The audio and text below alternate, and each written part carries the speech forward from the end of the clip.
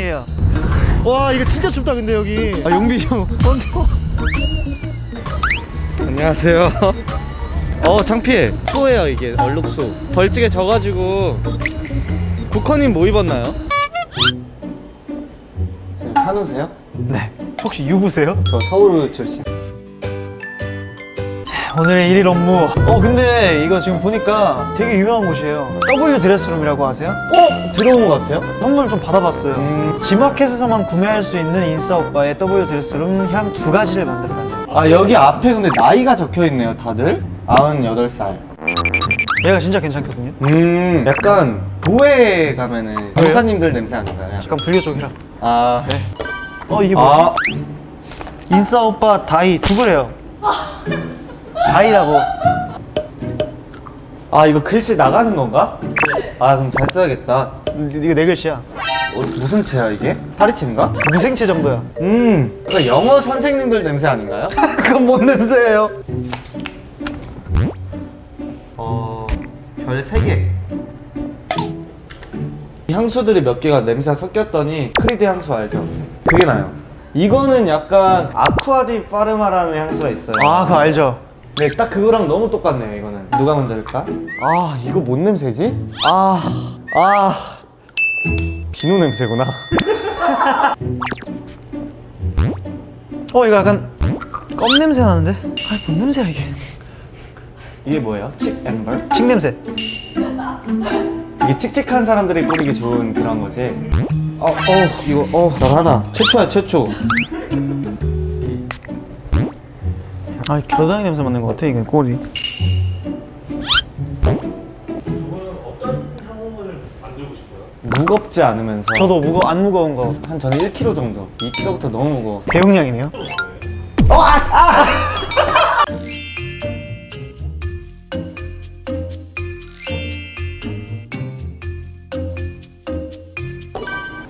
그러니까 얘는 샤인머스켓 되게 비싸잖아요? 그쵸. 청포도를 사서 뿌려 먹으면 느낌이 나요. 선물을 받은 적이 있어요. 97번을 이걸 다 썼는데 샤워하기 전에 방에다 다 뿌려놓고 샤워하고 딱 나왔을 때 기분 좋게 맡을 수 있을 것 같아요. 저는 55. 55래. 40 아닌데? 40 아닌데? 3번. 그러니까 아쿠아디 파르마스트. 형 돈 벌어와. 와우. 안녕하세요. 나 못 들어가겠어. 나가자. 안녕하세요. 창피하다. 왜 이렇게 뻘쭘하시죠? 한번 입어보실래요? W.Dressroom에서 온라인 MD 일을 하고 있는 조아영이라고 합니다. 온라인 팀에서 신입사원 일을. 저희는 글로벌 마케팅 팀에서. 먼저 팀을 한번 정해보시겠어요? 네, 그러면 이렇게 오늘 만드실 주제가 있어요. 집순이 밸런타인. 이긴 팀은 진 팀한테 2개를 골라주고 진 팀은 이긴 팀한테 하나를 골라주고. 벤츠는 도대체 뭐예요? 오늘 게임은 영화 혹은 드라마의 명대사를 말하면 제목을 맞추는 너무 어렵다. 진짜 어렵다. 총 15문제고요 3분 기회 드릴게요. 한 문제당 3분이요? 아니요, 15문제당 3분. 이거 무한도전이에요 뭐예요? 시작. 감이 넓겠는데. 저 이거 몰라요. 패스. 에? 몰라요. 동작만 밑장빼기네. 오케이. Man makes manners. 뭐시기. 그만해라. 말 못하. 니가 가라. 니가 가라. 니가 가라. 비겁한 별명입니다. 그건가요? 아닌가? 예. This is Sparta. This is Sparta. 패스. 이거 스타 냄새 안 나요? 네.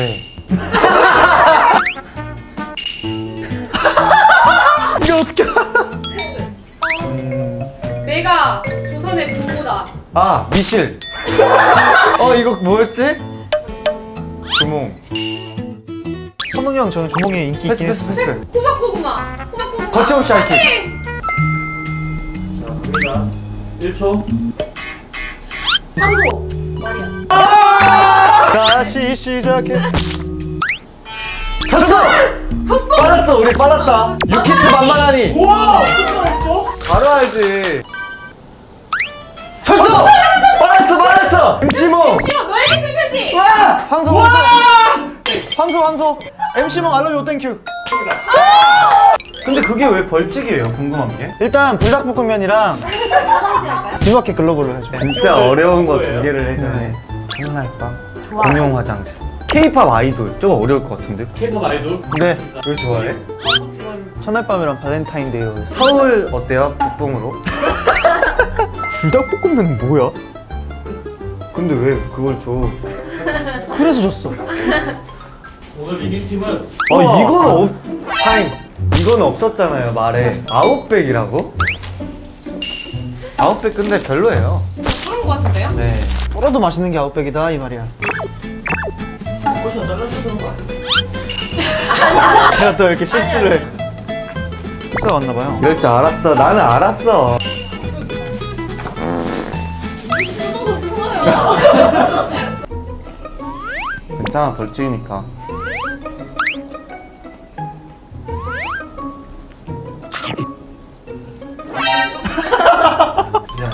오늘 약간 그 과학 시간 같은 느낌 나네요.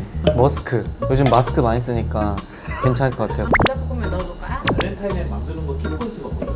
발렌타인은 17년 산이죠. 21년 산도 있고 30년 산 드셔보셨어요? 30년 산 먹어봤죠. 저 괜찮더라고요. 고모부 집에서. 아 그만해야겠다. 이거 왜 싫은 거예요 저는?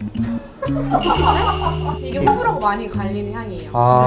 나 이 냄새 너무 좋다. 이거 왜 좋아요? 은은한 향 좋아하시나 봐요. 맞아요. W.Dressroom 제품들은 언제 뿌리면 좋아요? 항상 에브리데이. 횡단보도 건너실 때도 뿌리시던데? 97번이요. 정확히 기억해요. 에이프릴 코튼. 4월의 코튼이에요? 제가 또 4월생이라서 아마 선물해 주셨던 것 같아요. 팬분들. 97년 4월생이거든요. 오. 이렇게 놀라 한 통 다 쓴 건 처음이었어. 또 갔다 했나? 감기약 냄새 나는 것 같기도 하고. 여러분들이 추천하는 3가지.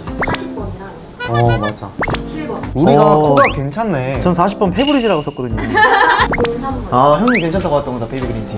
저는 그거 그 약간 아쿠아디 파르마에 너무 나대지. 근데 향수를 좀 좋아하는데 블루병. 그 향이랑 똑같아서. 저는 40번, 26번, 11번. 비누향 괜찮더라고요. 베스트셀러는 49번 피치 블러썸이랑 97번 에이프릴 코튼. 97? 전국 교수님이 역주공으로 약간 선생님들에게 날 법한 냄새가 97번이었는데.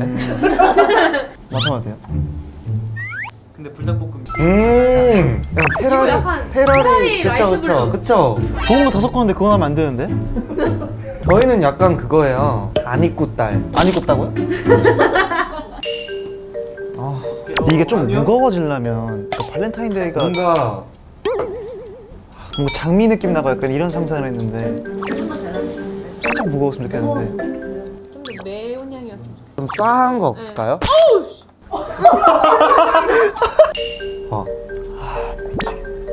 여기는 페라리 거기서 못 벗어난다. 근데 진짜 이게 어렵다.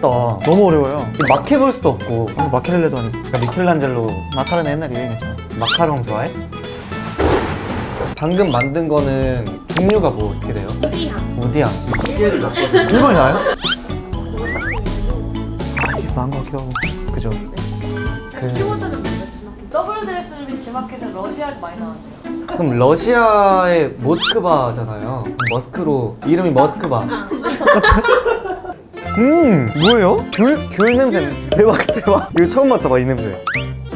귤 냄새. 아니 나 향수로서 귤 향수 이런 거 맡아봤어? 뿌리면 이런 냄새 나는 게 있어요. 조말론 종에. 정말로? 진짜로. 약간 상큼한 이미지를 넣고 싶은데. 좋아요. 상큼하게. 좋다. 약간 귤에서 몇 오렌지가 방울 된 넣을까요? 느낌? 성숙해졌네요. 너무 영혼이 아까 너무. 근데 저희 뭐 넣었죠? 우디 머스크 베이스. 우디는 좀. 아니 이거 만다린 탑 다음에 뭐 넣었는데? 만다린 탑 다음에 이거 조말론 이거 넣지 않았나요? 그거 아까 넣은 아까 거 가지고. 넣은 거? 잠시만요. sim 교체? 뭐예요? 샤넬? 네 방울. 이제라도 괜찮을 것 같긴 한데. K-pop 완성? 네. 신혼부부 아마 가서 첫날에 굉장히 싸웠을 거예요. 화해를 하려고 달달한. 매워요. 약간 암모니아 냄새. 2-3 방울? 이것도 한 방울만 더 넣어도 되죠? 지마켓 팀만치 잠깐만 담아주실 별게 배송비 포함이에요? 됐습니다. 내 코야 미안해. 이게 그냥 막 나오시는데요? 이게 조금 더 저 이러고 나가고 있어요. 저는 외모 포기한 지 오랜데 옛날부터. 되게 글씨 잘 쓰시나? 글씨로 승부합시다. 우빈 씨 아까 라벨제 글 너무 많다고 별로라고 하다. 잠깐만요. 아니면 요정 하나를 그릴까요? 첫날 밤 요정인 거예요. 왜요? 저 지금 되게 머리 엄청 쓰고 있어요. 라이터 그린 다음에 위에 닭 그릴까요? 너무 잔인하다. 귀여운데요? 약간 카드 같기도 하고. 카드 좀 치세요.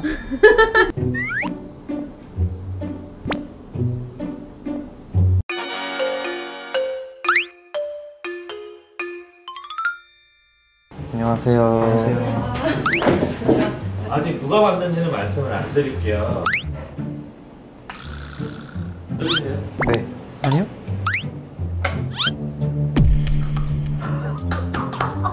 키워드가 지막히 그런 거예요? 굉장히 어려운 키워드였죠. 되게 신중하게 적으신다. 욕 적으셔도 돼요. 가져왔습니다. 시험 끝나고 성적표 받을 때 기분이에요. 서울에서 이런 냄새 나나요? 이름이 뭐라? 불닭볶음 소스를 넣을 수도 없고 이게. 좋은데요? 그쵸? 네. 청각이 갔다가 후각이 가죠 보통. 그럼 미각 이렇게 하고 질 사람이 말 되게 많은 거.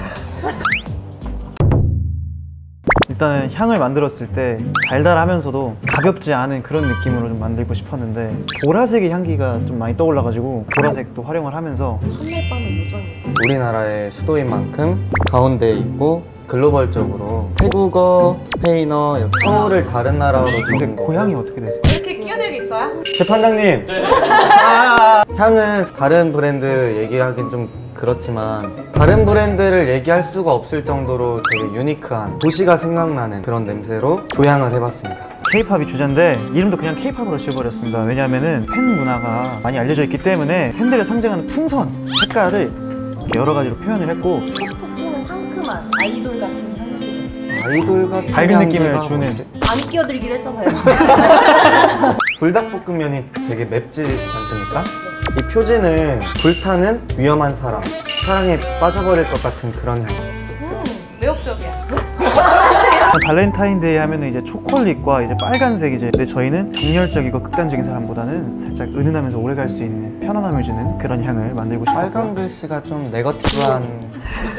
글로벌 G마켓 퍼퓸 스타일. 글로벌 G마켓이 키워드였고 그걸 어떻게 하면 살릴 수 있을까? 결국에 이렇게 GPS 하나의 로고를 굉장히 고급스럽게 이렇게 만들었고요. 글로벌인 만큼 전 세계 사람들이 좋아할 만한 향을 사용해서 조향을 했습니다. 누가 봐도 G마켓에서 만든 디자인을 해봤습니다. 위치 추적도 됩니다. 향수 냄새로 위치 추적이 될 만큼 강력한 기억에 남는. 5등부터 말씀드리면 네. 되게 원래 기대를 안 해야지 이게. 저 졌어요 시작. 공동 5등이에요. 공호. K-팝, GPS, 사이 좋다. 3등 발렌타인, 2등 왠지 불닭 1등 할 것 같아. 서울. 이게 좋은 거죠? 일단 좋은 일단 좋은 거지. 달릴게요. 아! 제발. 1등 첫날 밤.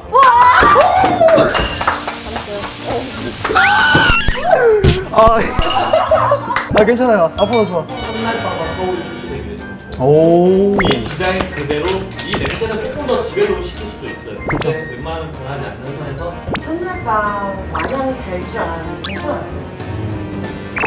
이 피부 너무 귀엽고 서울은 이게 뭐지 했는데도 향은 되게 좋았어요. 분명히 좋은 호응을 해주실 거라 감사합니다. 정말 잘 만드셨어요. 너무 수고하셨어요. 감사합니다. 어떠셨어요? 저는 게임에 첫 번째 게임 져가지고 키워드가 너무 어려웠어요. 그래서 역시나 게임을 잘해야 된다. 인생은 게임이에요. 제가 이거를 한 몇 개든 구입해가지고 서울에 이렇게 뿌리고 다닐 테니까 서울 냄새가 진짜 이걸로 바뀔 거예요. 그러니까 많이 사주세요. 제가 열심히 냄새 맡고 디자인까지 한번 구상을 해본 향이 상당히 괜찮습니다. 많이 사주세요.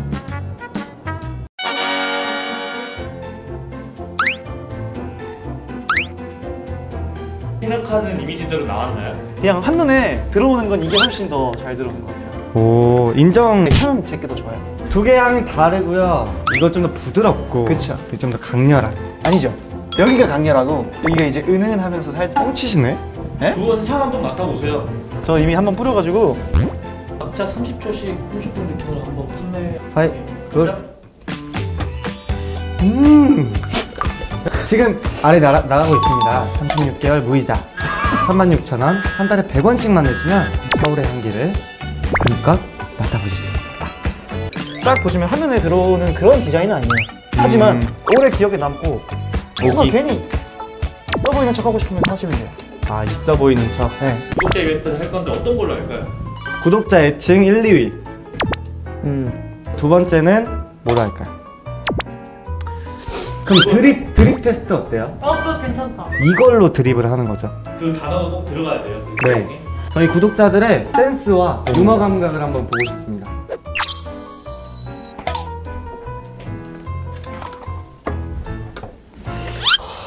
내가 사인을 못하는 건 같아. 제가 때. 아니야, 이거 진짜 어려워. 나 글씨 잘 쓰는데도 어렵다. 이거 어려워. 진짜 어려워. 이게 원래 무기여야 되는데 지금 몇 번을 지금 왔다 갔다 하는 건지 모르겠어요. 작년에 괜찮았어요. 종이가 이 정도 부족한데. 아 진짜 난 진짜 그 감각이 없나 봐. 아니야, 이거 진짜 어려워. 아 수전증인데? 오 케이스는 쉽지.